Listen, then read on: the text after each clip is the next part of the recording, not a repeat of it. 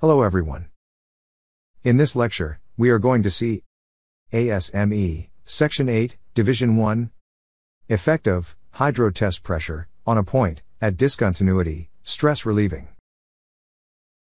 We have all these courses available on our Thinkific platform. To learn more about these courses, register with the link given in the description. So now we are going to discuss how hydro is relieving the local stresses. Okay. So when we talk about Section VIII Div1, we even does not talk about local stresses. Okay. Does that mean that there are no local stresses? Or suddenly that all the localized stresses which appear in Div2 are not there in Div1? Is that what we mean? Because we never discuss about local stresses in Div1. What do you guys think? See, we never talk about localized stresses, right? In Section VIII Div1. Only a little bit is discussed in 23D. Apart from that, we never do anything. So what does that mean? Does that mean that in Section VIII Div1, there are no localized stresses? It's there. Okay. Then why? Why we don't talk about that? And how we take care of that? So you may say that that is the reason we consider high factor of safety. Okay, that might be the one reason. Now let us further elaborate, then it will all start making sense. Okay, great. Now this is a typical diagram. Okay, let us try to understand that first. Now this is a shell. The blue color which you see, that is a shell. And there is a nozzle connected to that shell. Okay, very simple diagram. Don't worry about welds and all. Okay. Now there are 2 points. So there is a point A, which is quite away from this nozzle. So we can call it as away from any discontinuity, right? Nozzle is a kind of discontinuity.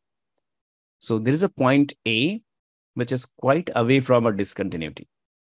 Okay. Now let us coming to the next interesting point, which is point B. Now this is a point at discontinuity. Okay. So now the statement which I made for the point A, that when I am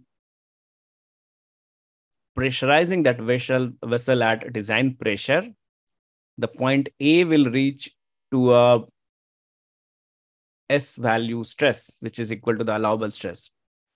Can I make the same statement for point B? That it will reach to a stress level S, which is equal to allowable stress. Can I make the same statement about point B, guys? Point A, we know we have used the formula. We have calculated the stresses here, right? We have all done that. So we know how the stresses are there. Do I know the stresses which are there at this point, at the corner? Have I calculated? No. But I can see that it is a very discontinuity. And it feels like, see, this is just an example where one point I have taken. There may be multiple points like this. And these points are where there is a discontinuity. Okay. And so this also can be called as stress razors. Why they are called stress razors? Because they are here, because of the geometry, the stresses are more. See? So these are the stress razors. So yeah, sharp is, Samir, exactly. So these are the stress razors. So stress is supposed to be more, okay, in the points where we have, we are very close to discontinuity, okay. So now let us try to figure out the same stress strain diagram for point B. Now let us try to draw the stress strain diagram for point B. Yield, we know allowable stress, okay. Now we are at point O. Okay, so we are starting. So what we have done, we have created a grid kind of structure. It will denote the deformation, okay, the elongation which is going to happen in each and every point, right? So whatever you see the matrix here, that is representing the shape and size of, we have tried to create a node kind of thing, which you see in ANSYS. Okay, so at this point, this is the geometry which you see here. Okay. And the black color is point B. And there are other points which are away from discontinuity, and we'll talk about that. They are in elastic zone. Okay, so you can consider that. Now, so I started hydro. Okay. So when I started hydro, I'm going to the 86% of yield for normal points. So do you expect that points like this may reach to yield much earlier than the point A, like, points which are having at point A locations, or the locations which we are in elastic zone, away from discontinuity? Do you feel these kind of points? Because so normal points which are seeing the design pressure that is reaching up to 86. Okay. So any stress results, definitely they will be little higher. Okay. So there may be point which having much more stresses. So they will reach the point P very early. And point P is what? Point P is the yield point. Okay. So now if we consider completely elastic plastic model, to simplify the case, elastic plastic model means it will be either completely elastic or completely plastic. That is the elastic plastic. Normal scenario, how material behaves, it will be like this, slightly, it will be elastic zone, slightly plastic. So it will maintain a curve. What we are doing for simplification, let us make it a complete straight. Okay. So elastic and then completely plastic. Okay. So if it has reached the point P much earlier, so if I keep on increasing the pressure to reach up to hydro, after this, how it will behave? In which direction it will go? After this, in which direction it will go? Whether it will follow this direction or it will follow this direction. Plastic. Second case. Right? Everybody is there with the second case, because it is a completely elastic, completely plastic model. So after the elastic zone is over, now it will deform completely plastically. Clear, everyone? Clear up to this point? We have not finished. Just we are at the next point. Making sense? Great.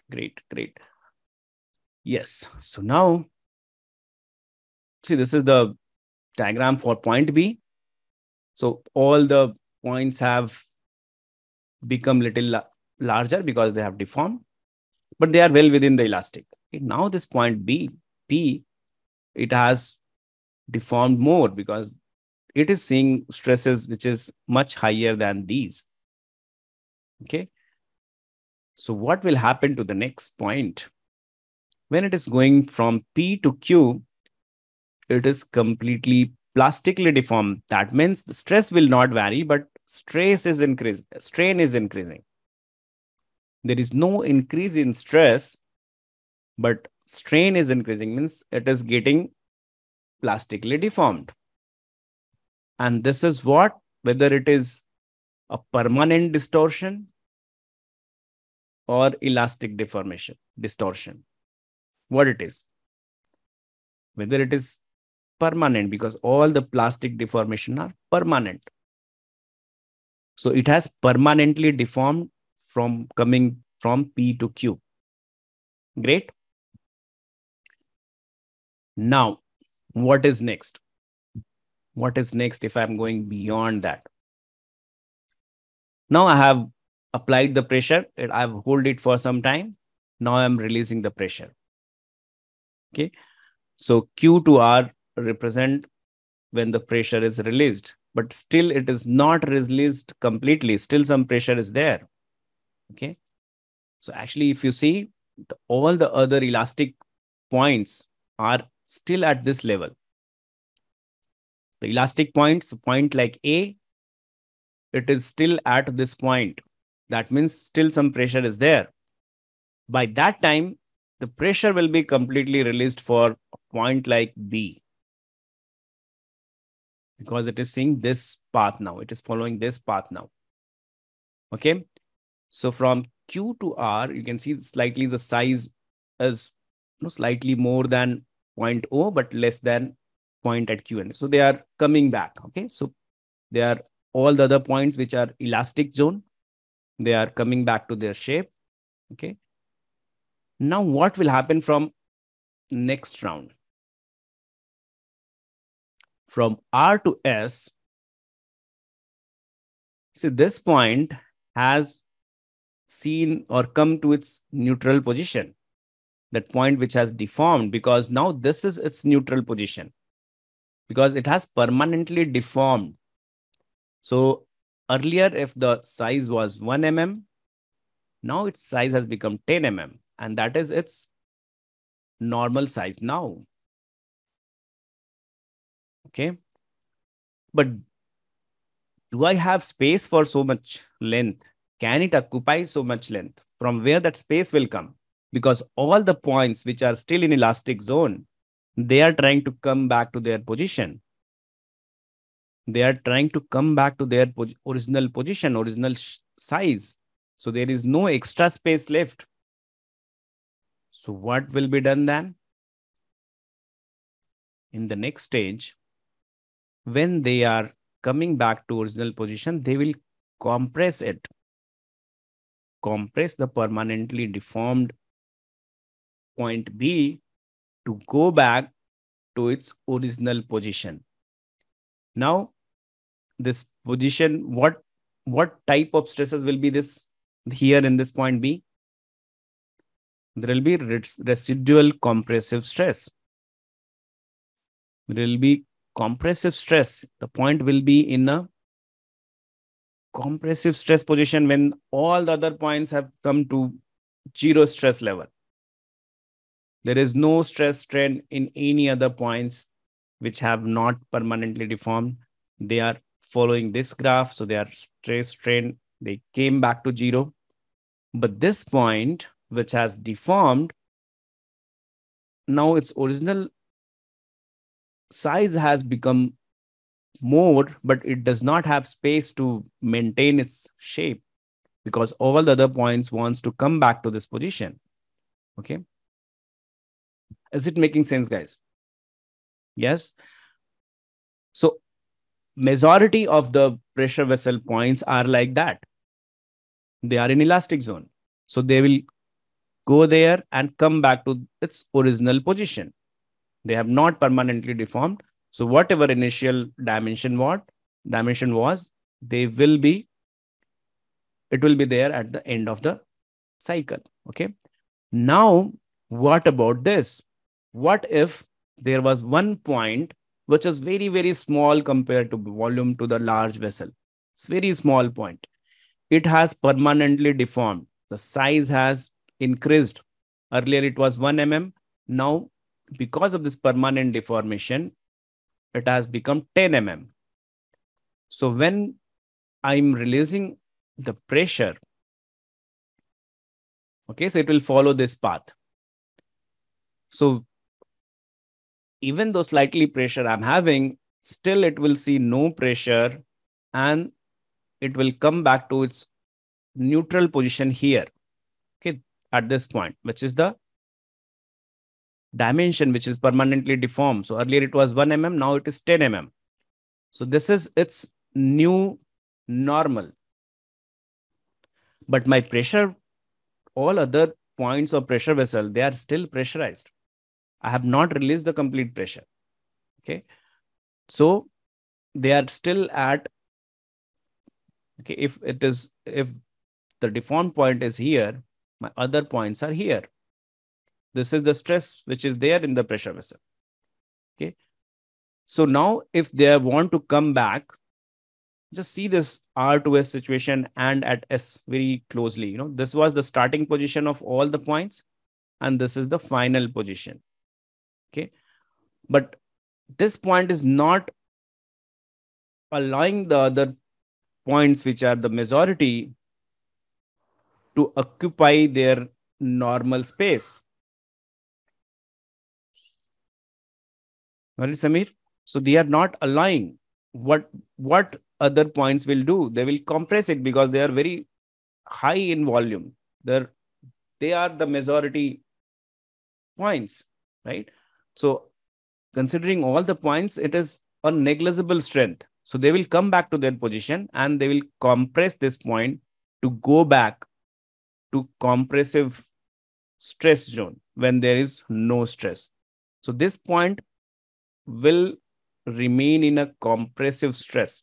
Okay, that is called residual compressive stress, which will be there when this point is at zero stress strain point. Is it making sense? Now let us build further. Now what will happen?